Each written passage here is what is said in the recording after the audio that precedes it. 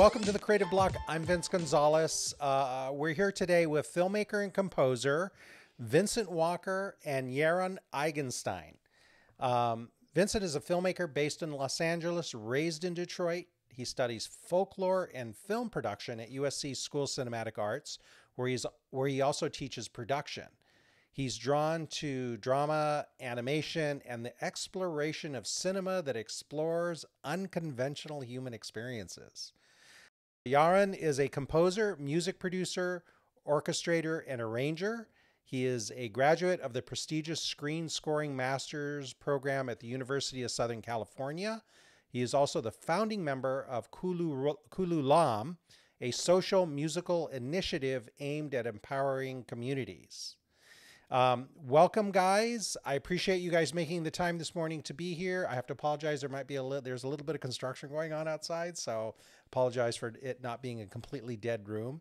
But we're here today because I saw a screening, I think beginning of January or so, featuring several AI produced films utilizing AI. Vincent, you screened your film 24 Frames of Detroit. That included Yaron's score. Like others, this film incorporated AI. And it, to me, feels like a haunting love letter to Detroit.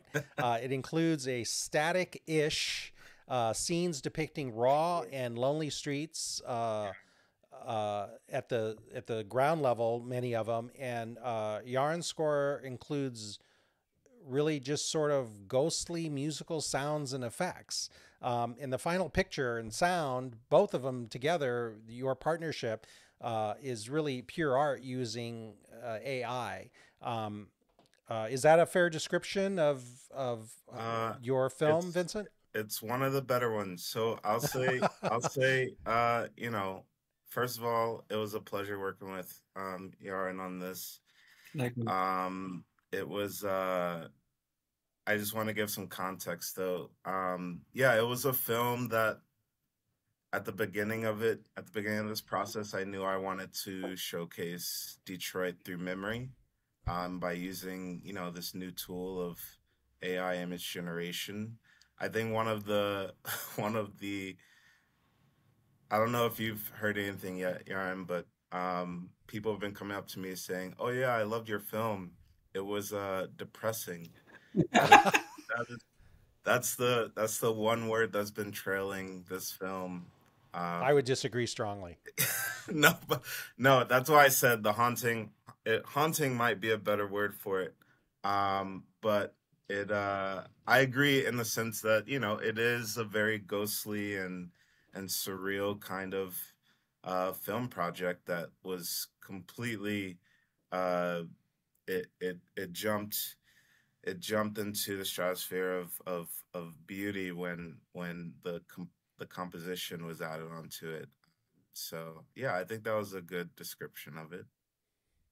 So, Vincent, I wanted to mention the opening title card in your film is a quote from Sure. Iranian film director uh, Abbas I was care. Kiarostami, if I'm saying that right. Yeah, yeah. And it reads, "I've often noticed that we are not able to look at what we have in front of us unless it's inside a frame." Correct. And when I thought about that, the obvious is photo frame, picture frame, but it almost made me think about perspective. Everybody has a frame in their perception about what life is. Tell me about what it meant for you and why that was included. Wow. Yeah, that's a very interesting point of view on that. I'd say, you know, first of all, this film is a is a direct allusion to his film. He's a filmmaker, Abbas, and he created his final film before he passed was called 24 Frames. And it was still images that he hid within a video where things were moving. But the idea was that one image within that video was a single still image, and the game, not the game, but I guess the meaning behind it was finding that one image and really just living with that process of creating. a moving image, which again, the whole idea of 24 frames to begin with, which is this idea of all of cinema, which is 24 frames a second. He's this prolific filmmaker who I love and hold dear. I love all of his films, and I sort of wanted to pay homage to that, but also I wanted to tie it back home. So I went back and I decided to think of different ideas and areas and environments that I remember from home, and sort of frame them in the context of emptiness, of stillness, um, which is part true and part untrue. You know, like it's like the truth, the true, the truth is Detroit is a ghost town in certain ways. Obviously, people live there. I'm from there. You know, it's not completely empty, but it's a town that was built for millions and millions of people. Um, but after certain historical events that took place one after the other, um, it was eventually occupied by only hundreds of thousands of people, mostly black people. So you have a city that you have a Mecca that was once coined the gem of Americana, because of its geographical positioning and its positioning with the lakes and the border. And there's just so much, and the industries that were there, the car industries and the music industry. There's so many industries that were present.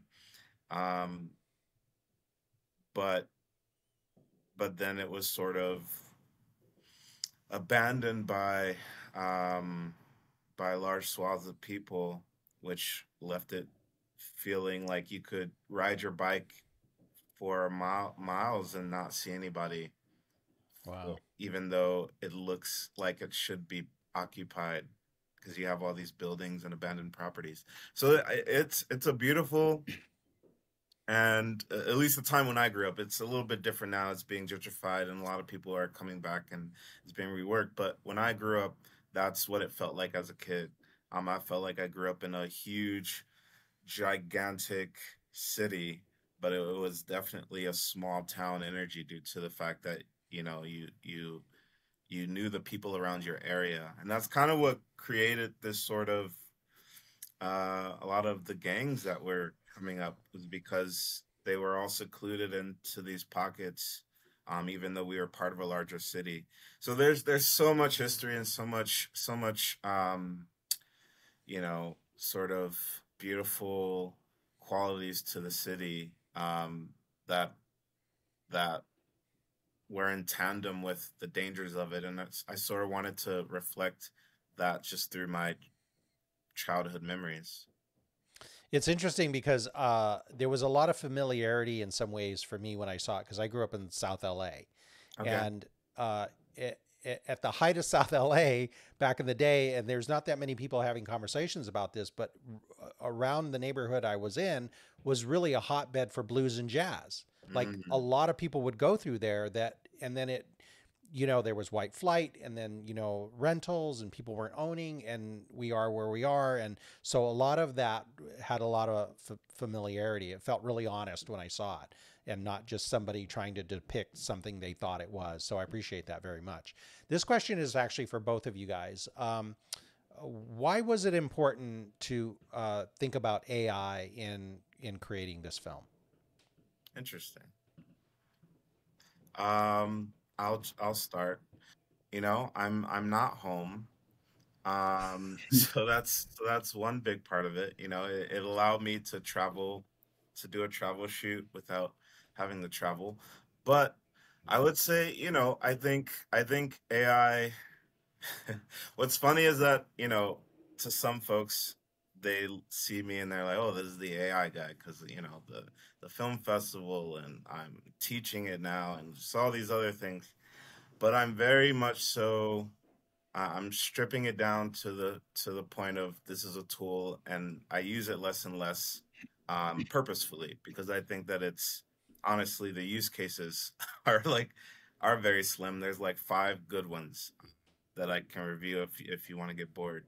But the so going through that process, I knew I wanted to create art, I wanted to have a hand in creating something that that was true and um, not just creating images for the sake of creating images.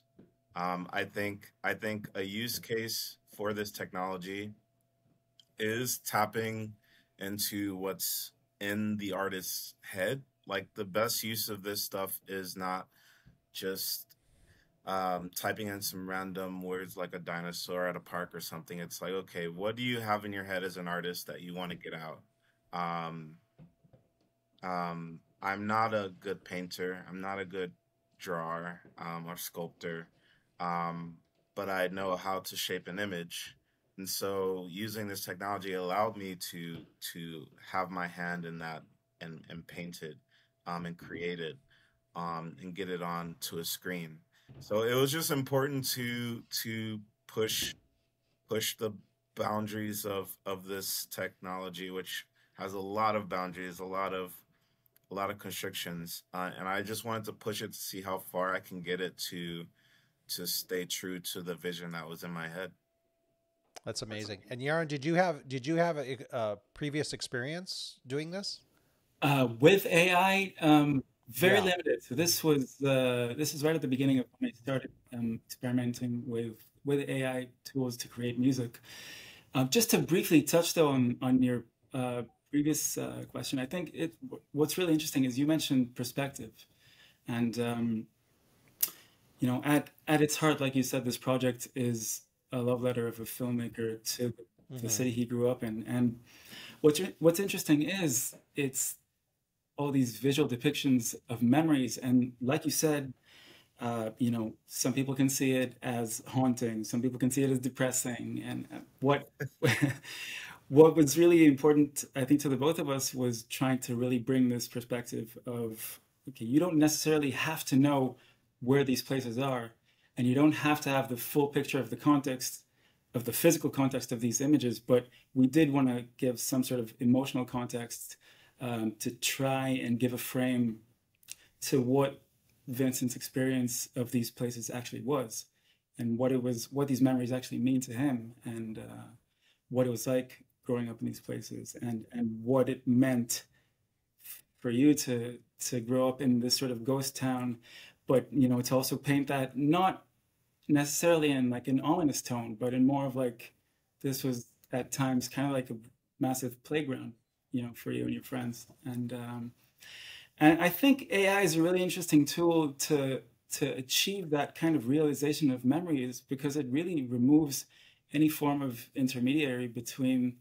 the memory and its visual realization. I mean, obviously, and I know you went through a lot of iterations to get it to where it eventually got, and I know it was a process. But if you think about it, it's kind of like describing a memory to someone who has all the time in the world to keep revising until it's sort of where you want it to be. And what I found interesting in terms of scoring and using AI for scoring is to sort of use AI tools to help me introduce a little bit of randomness and to sort of slightly remove myself uh, from the Mm. process. Because I think what's interesting about the concept of realizing memories is I was trying to think, what if we could sort of have the score be not necessarily sounding like the score itself, but if someone were trying to remember it, and sort of Mm. I would feed all these little bits of music into um, machine learning and instrument cloning and voice cloning tools, and just sort of see what it came up with, and if I could, sort of use those little tidbits, and yeah, it was really refreshing to try and introduce something that I knew what I was inputting into it, but I didn't know what would come out of it. Yeah. Well, I got to say, it's really beautiful, and both of you guys, the visuals and the music, and the score and the background and everything, it feels like it just keeps asking you to look for the beauty.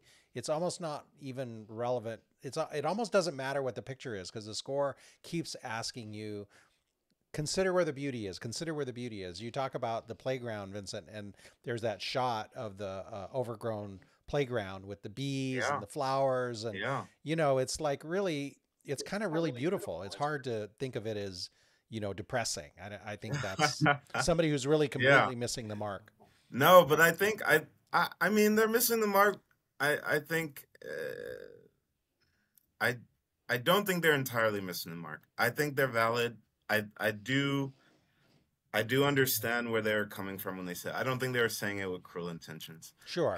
But like I'll say, I just want to back up for a second and say that the the point of the memory was the point of using the memory and kind of like getting this dreamlike quality.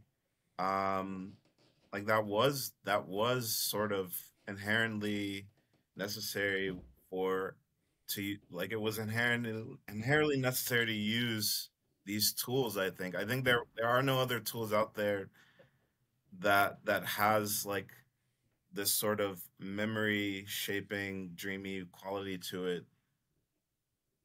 um as like the backbone of it. You know what I'm saying? Like Yeah. it's sort of it, AI. The way I look at it, when you look at something like Stable Diffusion, for example, it is dreaming in its own way. Because what is a dream? A dream is a collection of experiences and sort of it trying to make sense of itself. Like that. That's what it's working to do, and at least that's how I see dreams. And all AI is a program that you're just giving input. You're feeding experiences, you're feeding images, you're feeding whatever you can feed into it, and it's trying to figure itself out. So creating these images, at the beginning of it, did have this sense of trying to figure itself out, but we eventually had to tack on different compositioning to it, different compositing things to it, different different.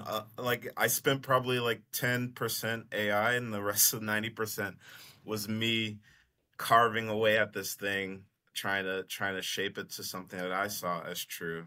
But just to jump on to the person saying like that park scene, for example, that to me growing up, going to an overgrown park was the most Fun, probably, the right? most fun I've ever had. Yeah. Yeah.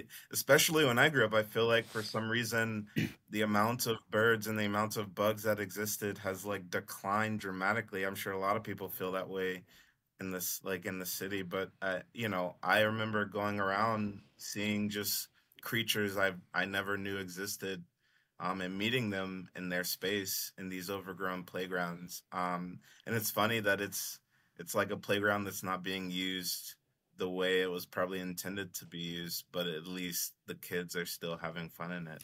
And that's Yeah. kind of the beauty of this kind of project, where like out of context you might view these images, and yeah, there might be something kind of bleak about an overgrown playground with nobody in it. But that's the thing, is that you're trying to convey this subjective experience, one person's experience of this place and how it was seen through their eyes at a certain point in life, at a certain age. Um, yeah. Yeah, That's amazing. what was interesting was finding I hate that it was 12 minutes long. That's the length of the film. But it was necessary. I even finding that time frame to have a clip go all the way through was interesting, because it was like I wanted it to be enough that the viewer sits within the experience and actually like feels like they're planted in that space. But I wanted it to be small enough that we can get through the whole get through the whole film in a timely manner. So it was like interesting finding that nice spot where you actually feel like, okay, I'm here in this park. You know, that was really an interesting. It was also in our first meeting discussing the film. This was one of the really interesting bits of direction that you gave me. Was, we spent about 30 seconds on each one of these frames, and one of the interesting things that Vincent said was, don't feel that it has to go anywhere emotionally. We just sort of sit there. Mm. We're just sort of observing and experiencing this place, and that really helped sort of frame how I was gonna try and move the energy through the people. Yeah. So, Yaron, I remember you speaking because you both spoke after the screening, and it was really fascinating to me when you talked about uh, overlapping, some of your words and vocals in that. I believe it was that one shot of the static chairs, and you hear this almost distant memory of the people that used to sit in those chairs and sing. And you had mentioned that some of those were your voices that you had overlaid and overlaid. That's a pretty brilliant approach, I think, to creating something like that. Yeah. So when we were talking about this idea of a ghost town, and sort of like ghosts of people, ghosts of industry, ghosts of music, just sort of like imagining the life that used to exist in these places that are now sort of a little bit run down. One of the things that we thought would be interesting was to, at some point during the film, to actually imagine maybe some actual literal scenarios. So, so when we have Mm. those four chairs to the side of the road, and, Vincent was talking about imagining the people who maybe once sat in those chairs, I thought, wouldn't it be cool if at some point people were just sort of sat there to the side of the road and they were singing a little bit of like a cappella music, and I wasn't really sure what these people would necessarily sound like. I just had a feeling that they wouldn't sound like me. So, so for that moment, we did use AI voice cloning to sort of transform those voices slightly, and give them, a slightly different quality. Also used AI to sort of lean into the whole blurry memory, sort of like using all sorts of like degradation tools to try and bring that sort of retro vibe. Um, yeah, that was one of the tools that we used. We also used AI instrument cloning. We did have some live musicians play on the score as well, but we used instrument cloning for all sorts of saxophone Wow. sounds and that kind of thing. Um, yeah, it was really interesting to explore the capabilities. Yeah. Yeah, really well done. I'm a fan. Hats off. Thanks. It's amazing. Yeah. I want to point out though, that even though I feel like I know your idea was to kind of step back and let AI do its thing, but the whole reason why I knew this collaboration would work and why I wanted it in the first place was because and I think I told you this in the first go around, but like I was like, I want you, like I didn't give you too much direction. We talked about it, and I was like, I want you to sort of have as an artist, have your stake in this as well. That was really important to me because at the time AI was still having its like bad word era. I think it still isn't sort of in that era, but it's getting a little bit better. So my point was like, okay, we're both artists.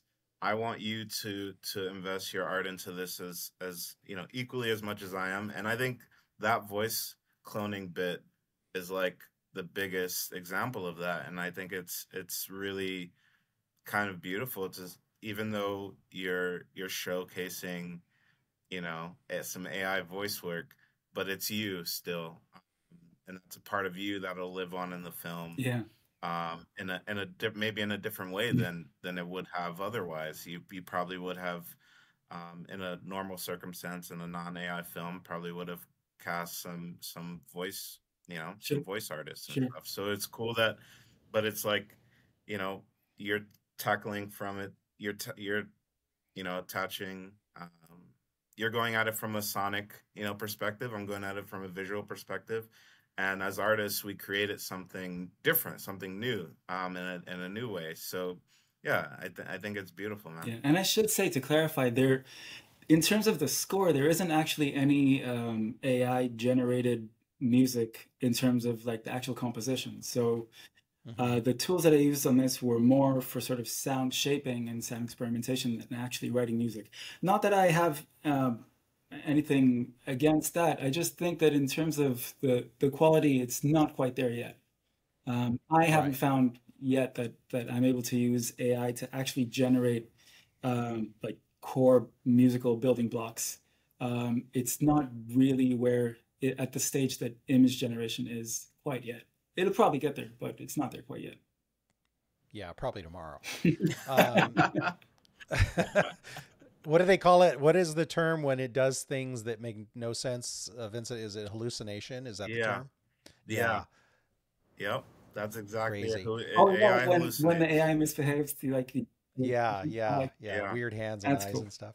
So, See, I think we touched on this a little bit, but, I just want to circle back because I felt like watching this from my perspective, there was a lot of hope and optimism. mm. So, Yarn, when you were doing that, was that intentional? Was that organic? How did that work for you? yeah, absolutely. I mean, um, one of the things that Vincent was sort of keen on and that he mentioned was that it wouldn't, even though these places look sort of abandoned and kind of run down, is that it wouldn't be depressing and that it wouldn't feel, ominous or dark in any way. Is just like this happens to be the place that he grew up in, and Hmm.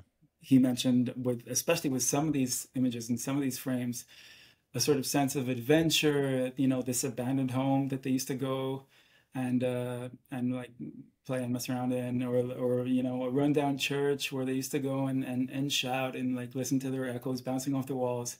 And just a sort of I saw the role of score in this to recreate that emotional experience and to sort of bring that point of view, um, of this really not being bleak and not sort of focusing on the emptiness, but more of what it is, what experiences filled those empty spaces.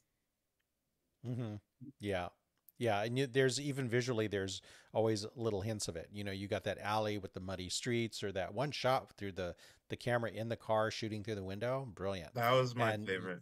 yeah, yeah, Because really, really brilliant. And you'd yeah, like it was cool. I don't want to be there. I didn't want to be there. But then you have the park and you have like, that rooftop shot with the clouds moving overhead and your final shot with like the idyllic house and the idyllic street, which, yeah, Vince, I don't want to put words in your mouth, but it seems like it's like this is also what this is, and this is also its potential. yeah. I mean, there could be a whole. Each frame has its own entire story behind it, which is very, very fascinating. But for instance, that car shot that you say you don't want to be in, it's actually from when I was a young kid.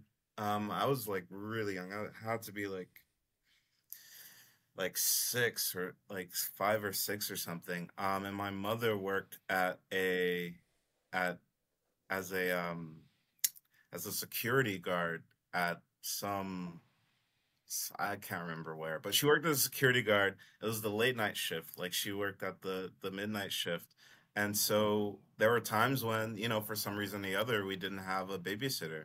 And so Hmm. I was literally just put in the car and she's like out there working and I'm just sitting in the car. Like we didn't have phones. I didn't know what a phone was. I'm Yeah. old. Um, and so I'm sitting out there looking at the car, looking at the trucks drive by, the early morning, things start up. And that's sort of what was inspired by that moment. I think to me, it was beautiful. It was like, it was the perfect temperature. It was a moment of quiet. I knew she was right outside the door. You know what I mean? So like, to me, it was a happy memory. Got it. Um, and it probably looks scary to some. But it was beautiful. Moments like that is scattered throughout the story. The church, even though it's run down, that was our clubhouse. That's Yeah. where you Yeah. go to just hang out, kick it with your homies, and be rambunctious little kids. Yeah. So every moment in the story had was from a point of beauty and happy memories. That's cool. That's cool. I think the honesty of that really comes through. And since we do keep calling this a love story, I wanted to ask you, Vincent, has your family seen this film? Yeah, yeah, they've seen the film. And did they Um, get all, as warm and fuzzy as I am, or is it just too obvious for them? I mean, you know, this is Detroit from early 2000s, late 90s from my perspective, Yeah. you know. So it's like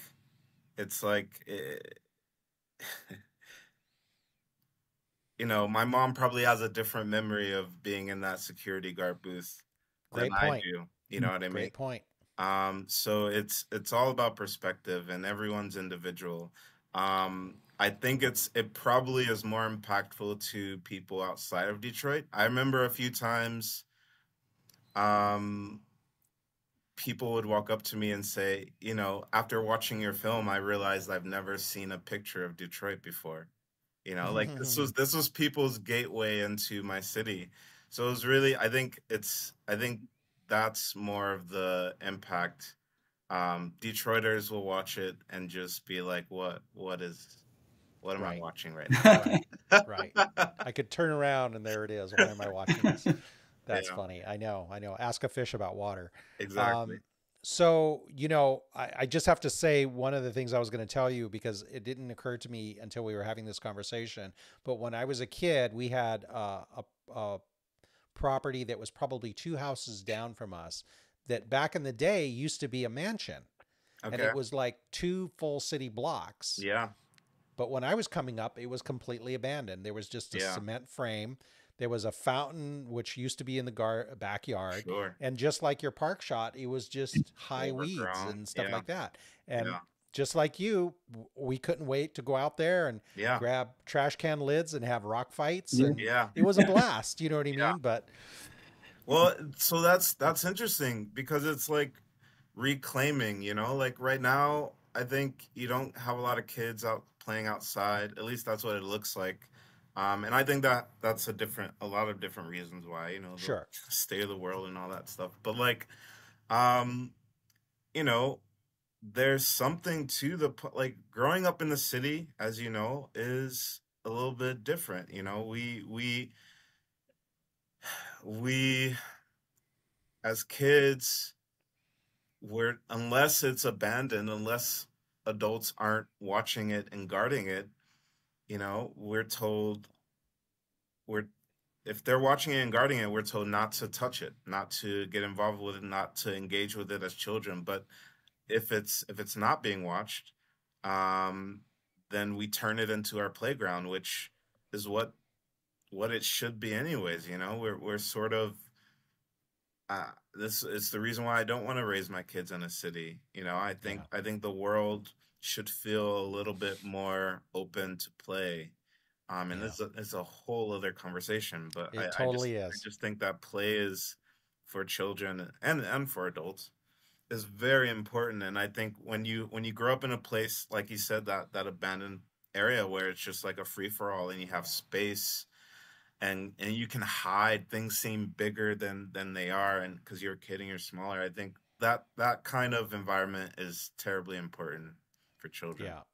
Yeah, it was full of wonder. And, I think somebody from the outside looking at it be like, oh my God, he's playing Yeah, in an empty lot. yeah, And for us is like, that was our owner at 9 years old. I own Yeah. this. Like it was yeah. mine. You know what I It was mean? your stomping And so ground. it's just, Yeah. it's just a completely different The perspective. But abandoned just building like in our your neighborhood, they had to eventually grease up so we would stop climbing all over it.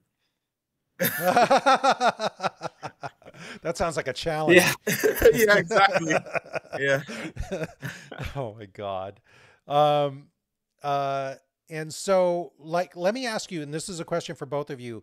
With this tech, now that you've touched it and tasted it, how do you think going forward on your own projects you're going to incorporate? Oh, fun question. Oh my gosh. Do you want to take it first? Yeah, sure. I mean, I think I try to stay up to date with everything that's happening in music and AI, and all the indications that I'm seeing is that this year is going to be a pretty big year for AI music related tools. And Hmm. I think what's really interesting is that the focus is sort of starting to shift from these kind of early stage music generation tools that we've been seeing that were sort of aimed at like the general user, and were kind of gimmicky and very sort of like derivative in sound and more aimed at like Yeah. imitation. It's one of those things we have to get it out of our Yeah, yeah, system, yeah, right? yeah, It's like, oh, absolutely. this And is fun. Go ahead and do it's it. early days. There's a lot of experimentation going on. I think now what's interesting is that there's starting to be more tools sort of aimed at musicians and aimed at sort of like the professional sector. And it's really interesting the kinds of things that have started popping up. So like for instance, if you're listening to music and you're hearing any sort of element that's been synthesized, so like a synthesizer or like electronic drums or something like that, that would involve someone sitting down and knowing these tools inside out and programming them.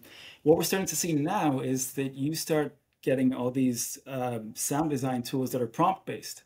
So if you have the creative inclination, but you don't necessarily have all the technical know-how, you can now have a much broader gate into this kind of sound design and that sort of thing that's going on. I do also think that end-to-end music generation is going to improve. I don't yet see it getting to the point where it might be usable for things like score, because that's it's where music is serving a very sort of narrative function and has to change a lot over time in order to convey whatever it is you're trying to do with story. But I mean, in 3 months' time, I'm probably going to eat these words that I just said, right? Because things are moving so fast. Yeah, I think it's really interesting to sort of have your finger on the pulse of what's happening now and like see all these new tools that are emerging and to Yeah, use them. smart, smart. Yeah, Vincent? I'd say this is a huge question, because as an artist, I think you have to decide for yourself what not to use these sort of tools for. Um, Yeah, nice. I've, I'm a writer and director first, a writer first even. And out of the gate, I knew that I wouldn't want to use these sort of tools for writing. And I haven't tried to use it, but people who have, and I see the work, and I'm just like, yeah, you're not convincing me. Like it's not there, and I personally don't think it will ever get there to a point where you can write a screenplay with AI. Although you're gonna see people try, and For like sure. Yaron said, I might be eating my words soon, but I just don't see that being something that people will want to see. On the visual side of things, um, sort of like you were describing in the music space, it's sort of trickling down into just very specific tools that you can use in very specific ways. You've right now the best area that I could see these tools being utilized in is animation. Hmm. Animation is quite a feat, as we all know. It takes years for these for animated films to come into existence. And that's because there's a lot of manpower, a lot of work that has to go into it. And where AI can come in is it can shorten that time for people. Um, sure, jobs will be condensed, but I think that happens with technologies regardless. Regardless. And I think that it's up to these artists, these animation artists, to get a hold of, wrangle these tools and use them, just as Photoshop was when it was first introduced. They had to get a hold of that, and so on. There are many of these types of technologies that come in and change up the space that way. And in narrative live action specifically, um, it's a great way to manipulate images in a sense of, I can now, there are like the best use cases I've seen so far is now you can go in and expand your set expansion, set Hmm. extension. You can now change your environments, your backgrounds. These are very helpful tools for especially indie filmmakers. You go into a space as an indie filmmaker, you might not have the biggest budget, but you can be anywhere on the world. And you can cheat things easily. These are great for cinematographers. Um, there are good masking options, instant masking, which is very helpful for post production workflows. You know, there's like a lot of specific use cases that are kind of blossoming in, I think, magnificent ways. But the the point of all of this is that it's all on the back end. These are all things that occur after the art has already taken place. So as a filmmaker, it's like, you create the story, you create the vision, um, and these tools come in after the fact, just like other post production tools, to help you achieve the final output, the final vision. Yeah, I think it's interesting, like to continue on what Wisdom said. It's interesting to it's important to keep sight of the fact that as artists, what we want to be doing is to make our art and to tell our story and to convey our perspective. These are just new tools that are now at our disposal. You know, like the zeitgeisty conversation happening now is how can these tools be, independent and do their own thing? And that's, yeah, that conversation is going to be happening for like 2 3 years with every new thing, and fine, whatever. But at the end of Yeah. the day, what's really interesting is to how these tools are going to be used at our disposal and to service our arts and what it is that we're trying to do. And also to sort of continue on what Vincent was saying in terms of what tools you are going to be using and what tools you're not going to be using, it's not just a question of what it is that you see as your role and what it is that you need or would like to use complementary tools for. I would also say that as more and more of these tools emerge, there's also a broadening spectrum regarding the transparency of how these tools are being created and how these models are being trained. And Mm-hmm. for instance, with voice cloning, there's some companies that are very transparent about how they collaborate with their original voice artists on whom the models are based, and offering compensation and that kind of thing, and some sort of residual structure for if you want to use these things commercially. And then there are other companies that aren't really as transparent. And I think it's really important that we as users sort of make that distinction, and it's incumbent upon us to sort of clarify to these companies making these tools now that we do actually care about how the sausage is made. Um, Mm. and so Yeah. that's another Yeah. thing that I would say in terms of what tools we're deciding to use and what tools we're deciding not to use, is that it's kind of a wild west now in terms of like the regulation, and it's all, very new. And we want to make sure that all these tools are being created fairly and they're being used fairly. Um, so that's another thing, to keep in mind going forward Yeah. with these technologies. Yeah, I want to jump on that real quick and just say, I feel like I'm also just using less and less image generation. I think image generation which was great for this film in particular. Um, but it's not something that I see myself using a lot going forward. For instance, we're actually working on our first over at RZC. We're working on our first animated series. A group of us. We've got a writers' room. We've got a modeler. We've got an Unreal team working with motion capture.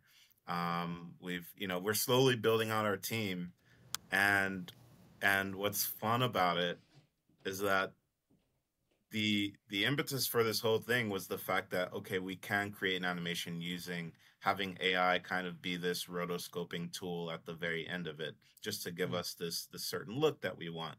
Um, but it's funny that up to this point, we have not used AI at all. It's all been artists, from creating the creatures, from creating the characters. Everything has been artist driven, which has been really fun. But I just think it's a little ironic that it started from this place of, oh, look, we can make our own animations. Let's dive into it. Okay, now we're basically learning animation in this process the traditional way.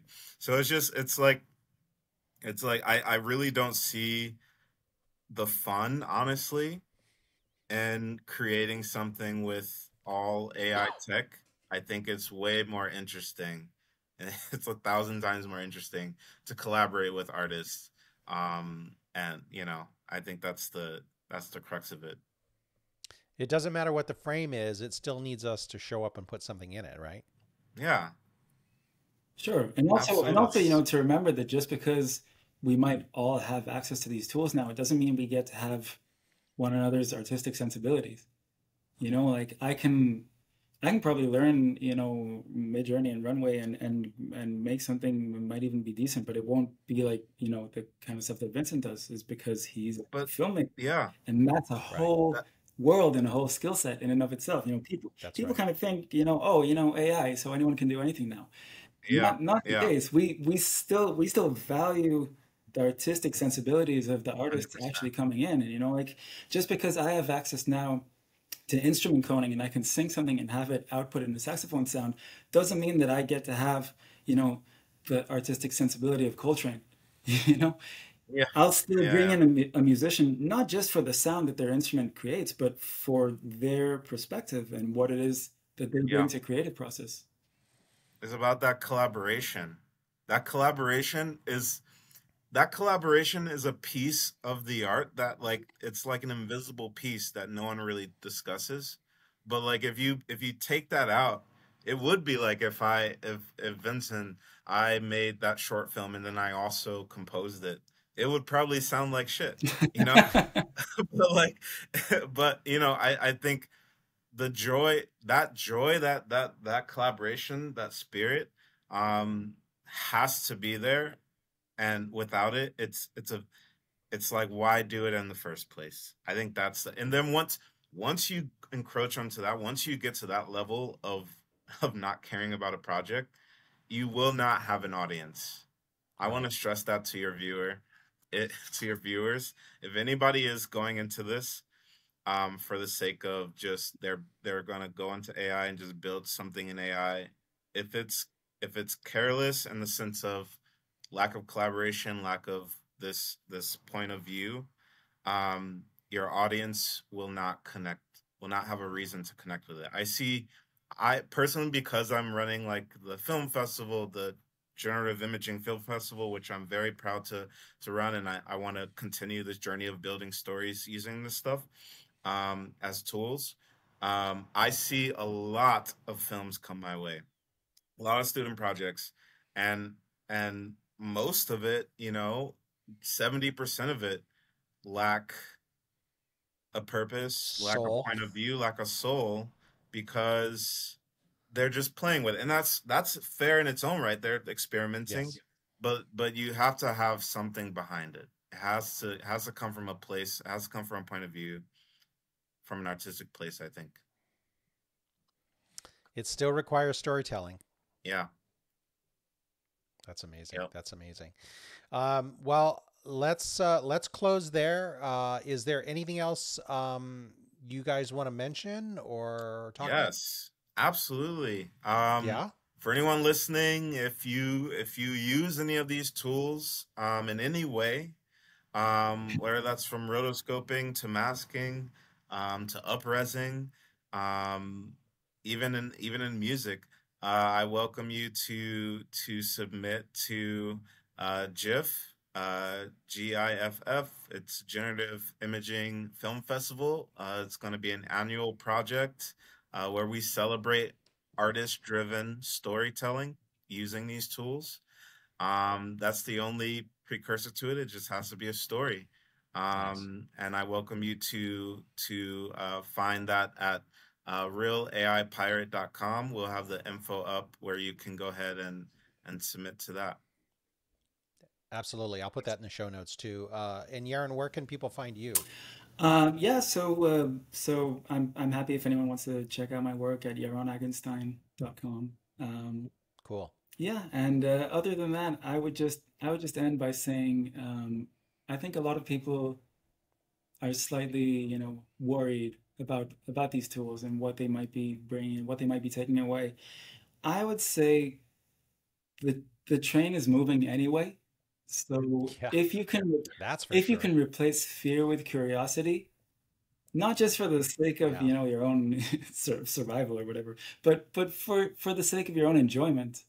um, I would suggest that as an approach. Trade your fear for curiosity. I am stealing that. I'm using That's that all the beautiful. time. I hope you own it and get residuals for that, but I am definitely going to repeat Go that. for it. It's yours. Thank you, gentlemen, very, very much for being on today, making the Thanks for time. having me. Great film. You guys should be Thank very you. proud of what you've done. I really loved it. And it was exciting for me to sort of come full circle, meet Vincent, meet you, Yaron, after see the film. So this has been a real treat for me. So I really appreciate the time and I look forward to what you guys do next. Amazing. Vince, thanks for having us on. Anytime, anytime. Take care. All right, bye.